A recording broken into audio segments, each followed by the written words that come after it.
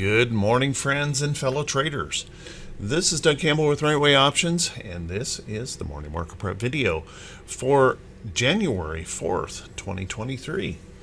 Well, my goodness, yesterday we had quite the drama in the price action here where we gapped up and then had a pop and drop and then tested some lows and then rallied back, but at the end of the day we didn't resolve anything.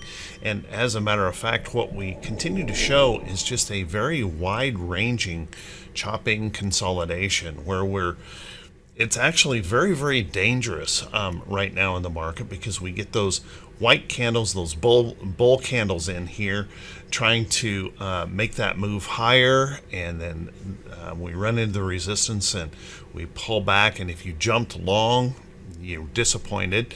And if you push down toward the lows and you get short, and then all of a sudden we bounce off of those lows and push back up, and you're burned if you go short as well. And unfortunately, we're stuck in this market here right now with so much uncertainty out here to deal with. Now, the Dow remains the strongest of the indexes, holding on to that support level here, but you have to recognize the fact that we broke these resistance levels in the chart as well. So honestly, we kind of set up for a potential short side move to the downside, and we're looking for inspiration. It's almost if the futures are working desperately to find inspiration, trying to convince everyone this is a bullish market, this is a bullish market. But unfortunately, we're not getting any follow-through, and I suspect that a lot of folks are having their accounts chopped to pieces here, trying to rush in long or rush in short, and then being almost immediately disappointed on those moves. Now, one thing you want to kind of keep in mind is that this range in the Dow is over 830 points. So you can see the danger of this if you try to jump in and grab something up here at the top and it pulls back again, how deep and depressing that could be. And the same thing is true for those who want to be short and they jump in down here to go short, and then we reverse back up. So very dangerous here in the diamonds. Now, our technicals here on the diamonds continue to hold up relatively well. If you look in here, we're hanging in here around that 50-day moving average. Our 34 EMA, our 20 SMA, our 500 are still up above there, but we are back above our 200-day, so relatively well. But unfortunately, when we look at our other indexes, that is not the case. If we take a look at the SPY also stuck in this wide-ranging consolidating area here that's more than 100 points. But unfortunately, in this chart, we're still in a bearish downtrend, and we are still struggling with these price resistance levels in the chart and unable to break through those levels. So not nearly the bullish picture that we have here in the Dow, and we can certainly see that in our technical patterns as well, with the price of the SPY being below the 50-day moving average. Our shorter term moving averages 34, 20, 8 exponential, all below the 8, and we're still struggling below the 200-day moving average. So clearly our moving averages are kind of on the wrong side of each other here in the SPY. So a bit more on the bearish side here in the SPY. And then as we continue to try and inspire buying, well, we saw some pretty heavy selling yesterday in Tesla and Apple. That really kind of put a dark cloud over the market yesterday, and we have to recognize the fact that the QQQ is also continuing in its bear trend. And what we did yesterday is we pushed down here, testing these levels in the chart, kind of pushed down and got a little bit of a bounce back at the end of the day. But as you can see, what we've got going on here in the QQQ is not bullish at all. Probably the worst of the indexes out there. And if we take a look in here, we can see our 50-day moving average on this chart starting to roll back to the downside. Our shorter term moving averages are crossing down through that 50. Even if we get a rally back, we've got a long ways to go before QQQ becomes a positive or a bullish looking chart. And then if we jump over into IWM, well, IWM tried to get something going yesterday in the morning, tried to pop this range of this choppy consolidation area, tried to get her done, but then ultimately swung all the way back down into the support levels of the day, just adding more insult to injury and probably more questions and answers here on this chart. And as we try to pump it up again this morning to inspire some buying, well, we want to consider here in the chart, this chart, that we have nothing bullish to really go on. We had this head and shoulders top in here that's played out with a break of the neckline. We made a lower high here followed by lower lows. We've got price underneath our 50, our 34, our 20-day moving averages.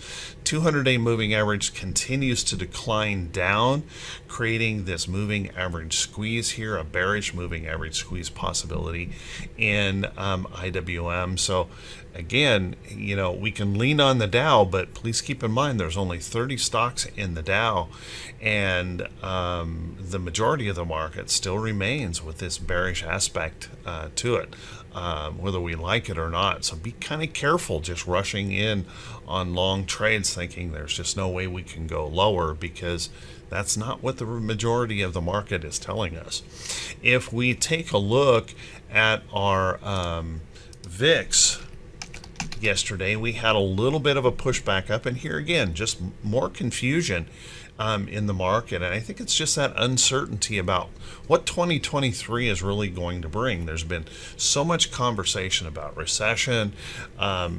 We could actually see a deflationary type market condition, which means we're going to struggle to find momentum. And I think that's what we're dealing with here in these charts. If you take a look, we tried to break that resistance level here in the chart yesterday and just ultimately ended up getting nothing done here. We're continuing to spin around with all this uncertainty in the market. So kind of keep that in mind. If we get a little bit more fear today and we start breaking that resistance up here, just remember, once we break a resistance, we need a proof that we're going to hold it as support before any major worry starts coming in. So a lot of uncertainty here, even in the VIX. If we take a look at our T2122, well, our T2122 didn't really help yesterday.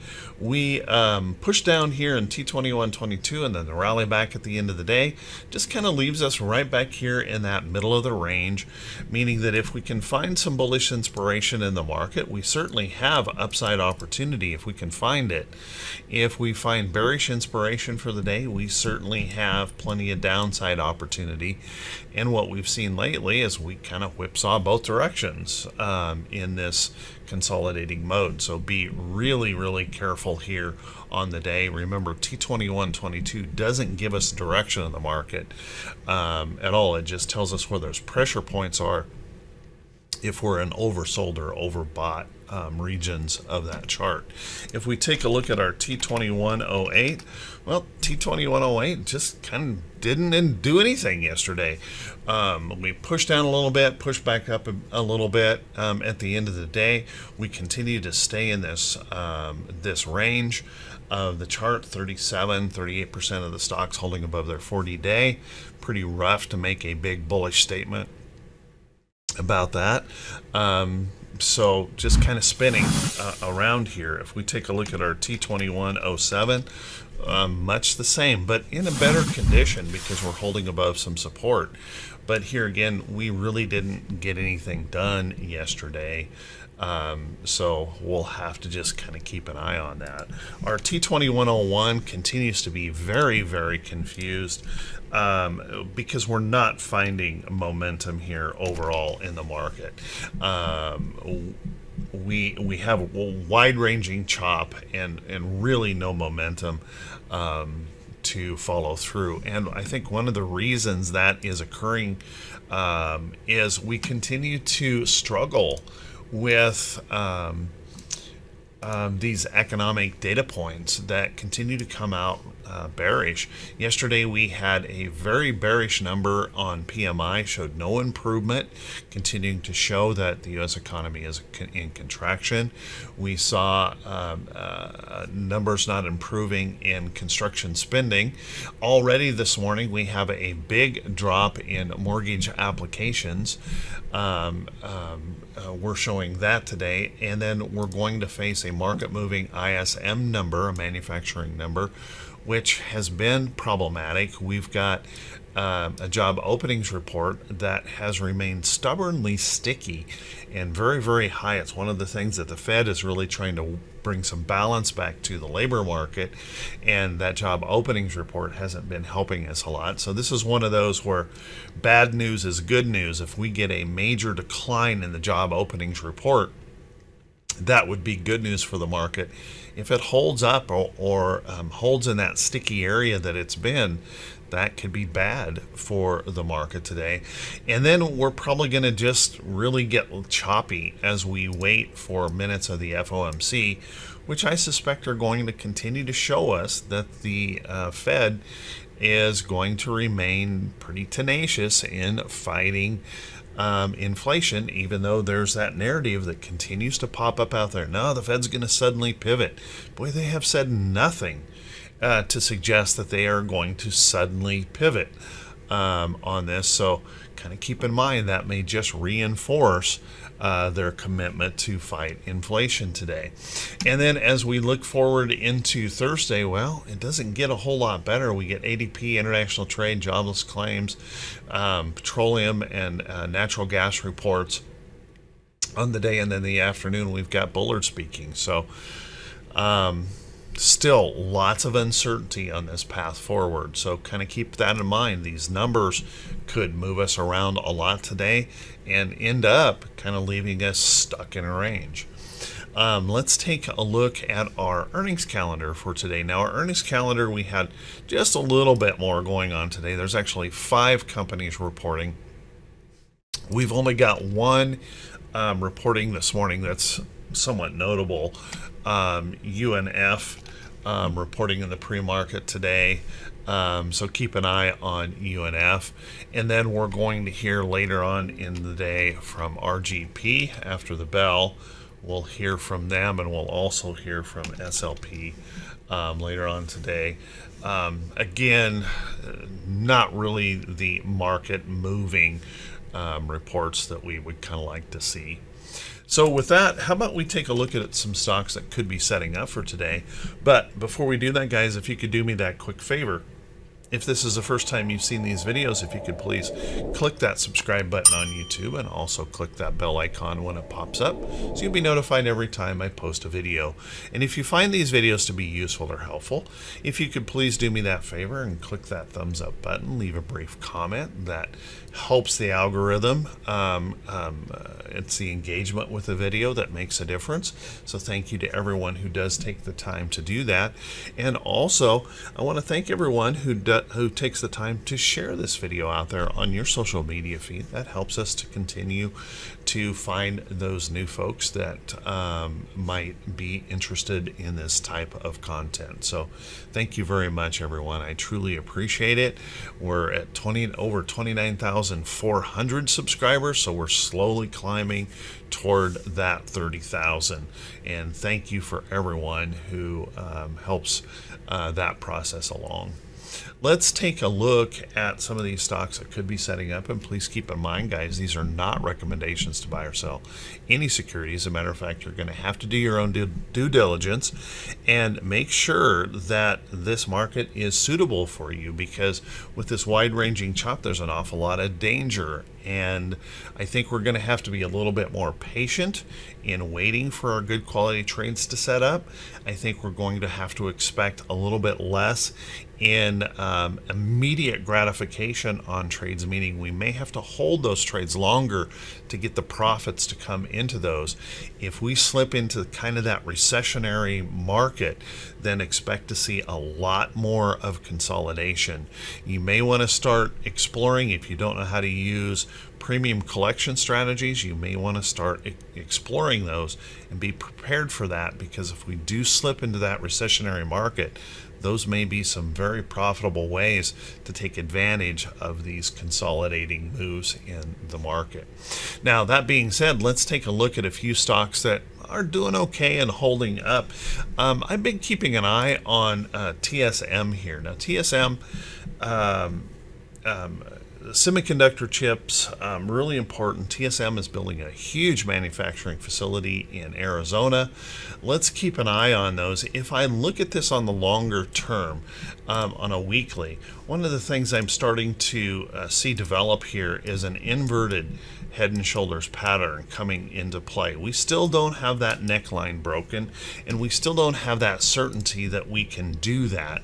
If we look at our technicals here, we broke above the 50, and right now we're trying to hold that 50-day moving average, and you want to notice that our shorter term averages have crossed up through that 50. So there is that possibility for a pattern in here, what we call a rounded bottom breakout, that if we can hold in here, we might move on up toward that 200 and maybe keep on going to the upside. So keep an eye on TSM.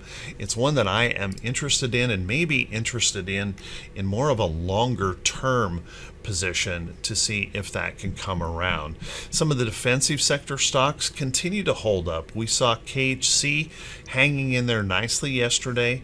Again, when the market is uncertain, when the market just is uncertain about the path forward in 2023, this might be a boring stock, but something that pays a 4% annualized return and continues to hold in a bullish pattern may be a comfortable place for a lot of folks to be. And we've been seeing this rotation for some time, where some of these old, boring, dividend-paying companies are holding up pretty well. So keep a close eye on them. The thing about them that's boring is they don't tend to move very fast, and we could see an awful lot of consolidations. But if you own the stock, the consolidation might not be so bad if you continue to receive about a 4% return just on the dividend yield here in KHC.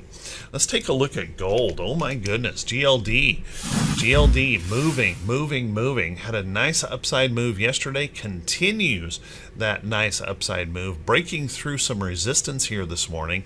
Now keep in mind, it might be a little bit of a steep rally. We might need a little rest or pullback, so I don't know that I would want to chase it today. But take a look at those precious metals. Everything in those precious metals, the miners, are looking really good as well. Silver, very, very strong in this upside trend. You can see we're getting a little bit of a pop and drop today, but once again, this has been such a steep rally, we may need a little bit of rest or consolidation in that chart. So watch some of those precious metals. You can even see some nice moves starting to form up here in FCX. FCX has been in this nice little resting consolidation in here. Let's look for that opportunity. If those bulls can get going here on those metals, there might be that opportunity for that to perk up. I even saw some little bit of bullishness coming into some of the uranium plays yesterday.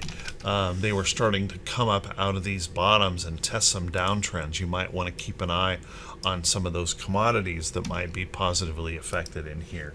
If we take a look at stocks like steel picking up here a bit, as you can see, we've got a bullish pattern going here in CLF. We may have to rest a little bit more out to this trend. Obviously, we still have some overhead resistance to deal with this in the chart, but starting to show those improvements here in some of those steel companies. Of course, if you're looking for stocks that just continue to run, you might want to take a look at Boeing. Boeing is very, very strong. Now, we're going to be approaching some very substantial resistance areas here in the chart, so watch that carefully. This may have to slide into a longer term consolidation, but watch that closely. It might be just what you're looking for. Caterpillar is also one of those that's been holding in this very long formed consolidation, but notice we're trying to deal with this all-time high here in CAT. If we can break out up there, then hey, there may be some opportunities. And you can see that nice little pattern that's formed in here, that resting pullback. If we can get some buyers pushing up, well, maybe we break through those resistance highs in the chart. There are quite a few other charts out there to look at, more than I can really point out this morning, but be very, very careful here. Like I said, as we continue in this wide-ranging chop, there can be an awful lot of danger. We can get a lot of head fakes, we can get a lot of breakouts that suddenly fail. So make sure you're paying attention. Where's your trend? Where's your price support? Where's your resistance in the chart before you make those trades happen? Plan those trades carefully, understanding that we may have slower movement in the market. If we are going to slip into a recessionary market, you may have to hold and make sure those stops are acceptable for you before you jump in on the trade, and try to be really, really questioning whether or not that big white candle or that big red candle or black candle, in my case here, is the candle that you want to chase. Maybe look carefully at the support, resistance, and trend, and plan that trade a bit more carefully in a market that seems stuck right now and may remain stuck in here all the way through for 2 more weeks before we hit earnings reports that may start to break this logjam. So just kind of keep that in mind. Everyone have a fantastic day. I want to wish you all of the best in your trading. Be safe, and we'll see you right back here bright and early Thursday morning. Wish you all the best.